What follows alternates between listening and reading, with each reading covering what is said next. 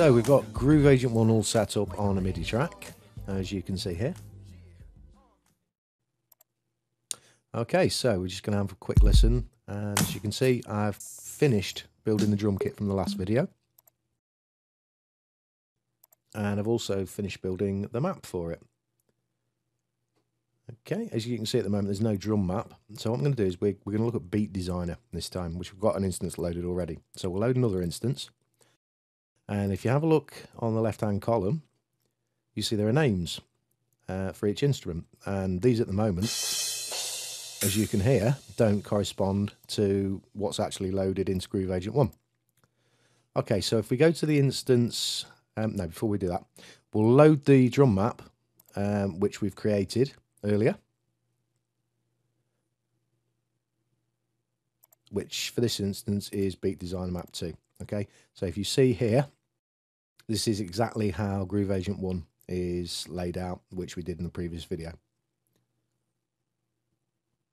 Okay, close that. So we've got a drum map loaded, and we're going to load Beat Designer. I've already prepared one. It's just lurking behind there. Okay, get rid of that for a moment. Okay, so this is Beat Designer. This is what we use for building beats with. And as you can see on the left-hand side now, our new drum map corresponds exactly to what we've loaded into Groove Agent 1. Okay, so you'll also notice that it's what's called a matrix sequencer.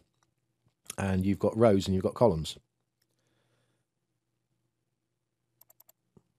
Let's just maximize that.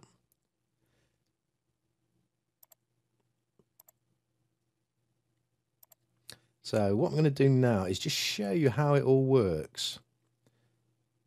So I've just selected one measure here, which will correspond to one measure in Beat Designer. Okay. So we've actually... Now, if you listen to the click and you watch the light in Beat Designer, and if you watch the time cursor in Cubase, you will see that they correspond exactly to one another. You just watch the two. Okay, so we've selected one measure. Now, if we look up in the top left-hand corner, okay, you can see that it's the number of steps for the pattern, which is set to 16. And it's subdivided into 16th beats. So it's 4 beats to the bar, as you can see there. And it's split down into 16 subdivisions. So you've got 4 notes to each beat. Okay, so we're going to start doing some programming. I'll just switch the click down a little bit in volume. It's a bit loud. That's better. So if we just click on the kick cell, we've got a kick drum. Oops, wrong one. A snare there.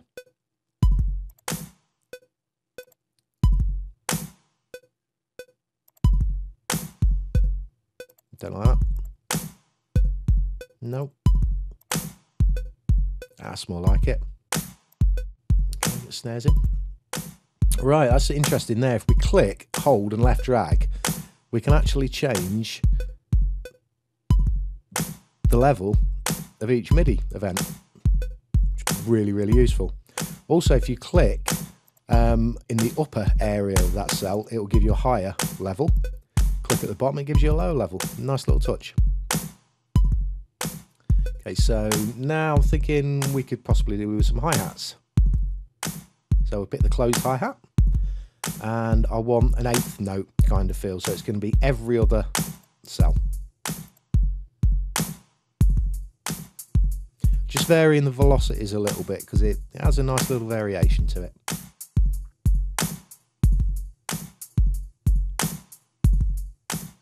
Okay. Oh, it sounds a little bit robotic and a bit stiff, so what I'm going to do is just make the snare a little bit later. Makes it a little bit lazier and it's just got a little bit more of a groove to it. Make that one louder. A bit quieter.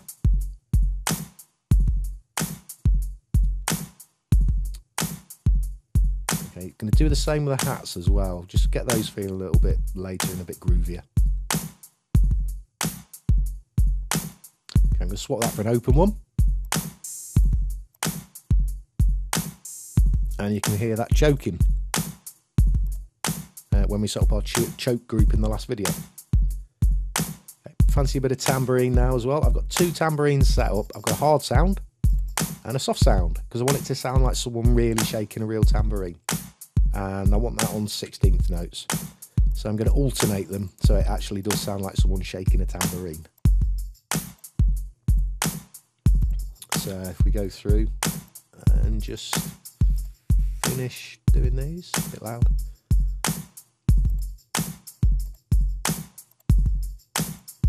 Okay, we've got a tambourine. Same again, so pushing a little bit too much, I want it a little bit lazier. And I'm going to make the soft one a little bit later than the hard one, because humans aren't perfect with the timing. I've also got some nice 808 congas set up. So just start to add a little bit of percussion.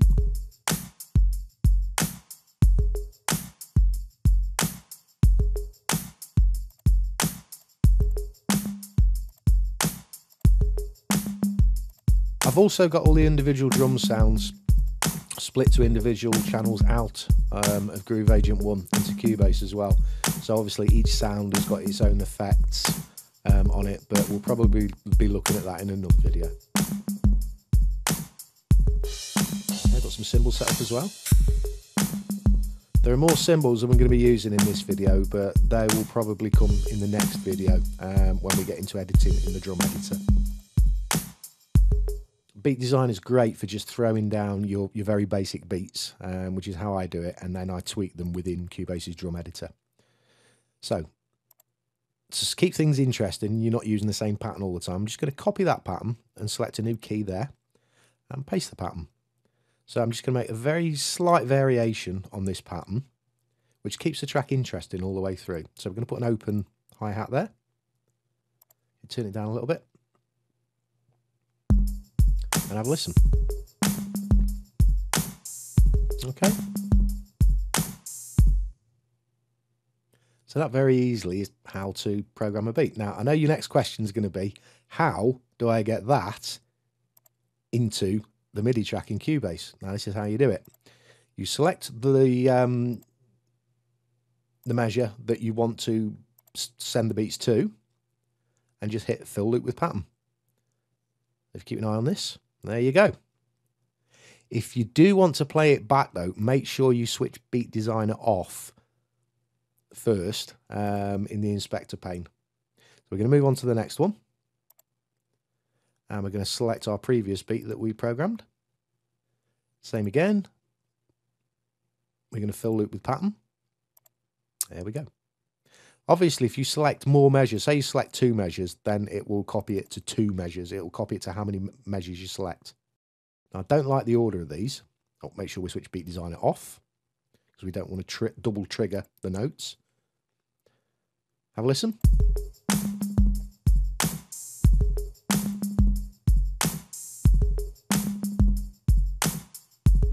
Okay, now, really, I want the open hat to come on the second measure.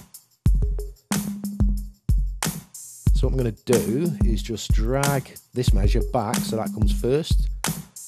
Adjust the loop. Yeah, that's what I'm after. Okay, so I can now drag, get rid of those for now. Okay, so we're going to go back to Beat Designer, and here are some patterns that I've programmed previously to work with the backing track that I've also written, just to show you it all in context and how it works. Okay, and this is the backing track that I've already done. So we'll go back to the first beat that I've written earlier. Pretty similar to what we've just looked at. I'm going to select the measure that I want to drop those beats into. Oh. Just switch Beat Designer off a sec so I can show you the backing track by itself. This is what it sounds like.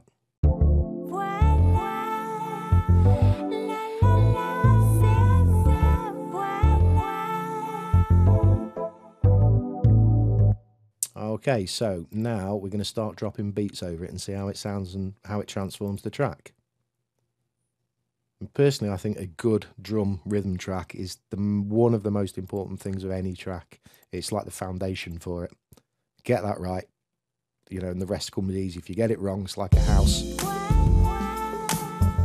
It's going to fall down if the foundations aren't right. And that's what that sounds like.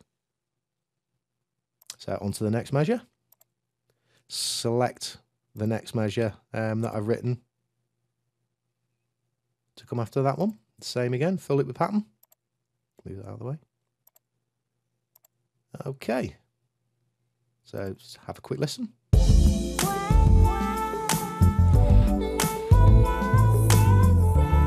Sounding good. On to the next one. Okay, you should be getting the idea of this by now. And just fill it with pattern.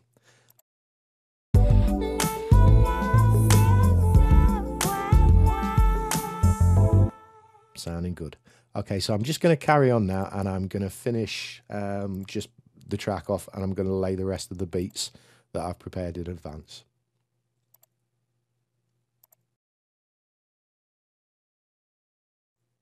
So now we've got our finished drum track, or finished for now. In the next video, we're going to look at just fine tweaking stuff. This is close enough for now. Obviously, the mix needs finishing off. It needs little details putting into it. But we're going to look to that in the next video. This is the finished thing. Hope you've enjoyed the video.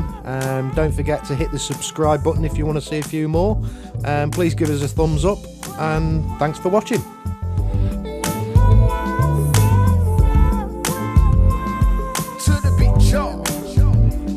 It's non-stop, y'all. Away your hands, y'all. Yeah, come on, I mean.